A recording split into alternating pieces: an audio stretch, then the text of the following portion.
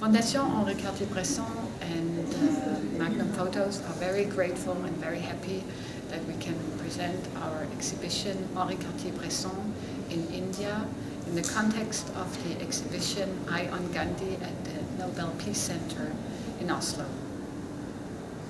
Henri Cartier-Bresson met Mahatma Gandhi in 1948, and unfortunately it was just before the death of Gandhi, when he was killed by a Hindu terrorist, and this was maybe also let's say the moment where Henri Cartier-Bresson became a documentary photographer, because he realized that he was at a place in a time where suddenly there was a historical story to tell. It was the historical moment of the independence of India, but then came the tragedy of the death, and he wanted to tell it in a comprehensive way so that people who hadn't been at the event could actually follow the trace of the story he was able to follow in that moment.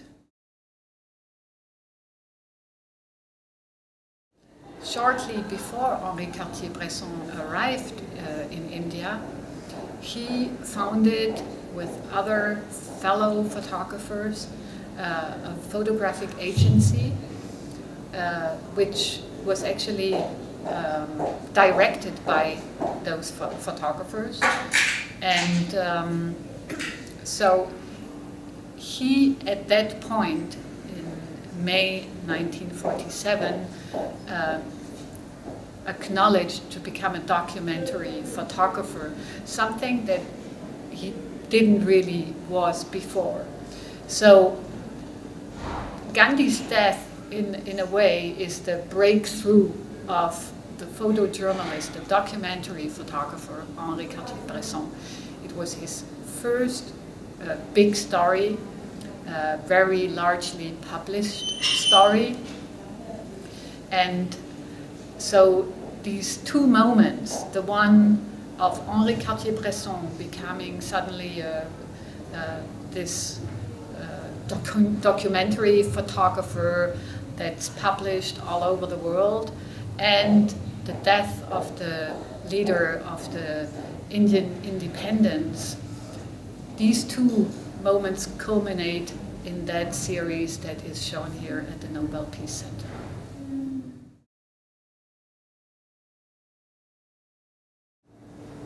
The Gandhi reportage is maybe not so representative of Henri Cartier-Bresson's work.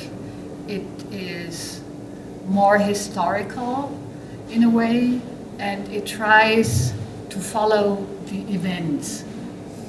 Henri Cartier-Bresson did these kind of documentations, but he's more known for his very well composed photographs, like this one. In fact,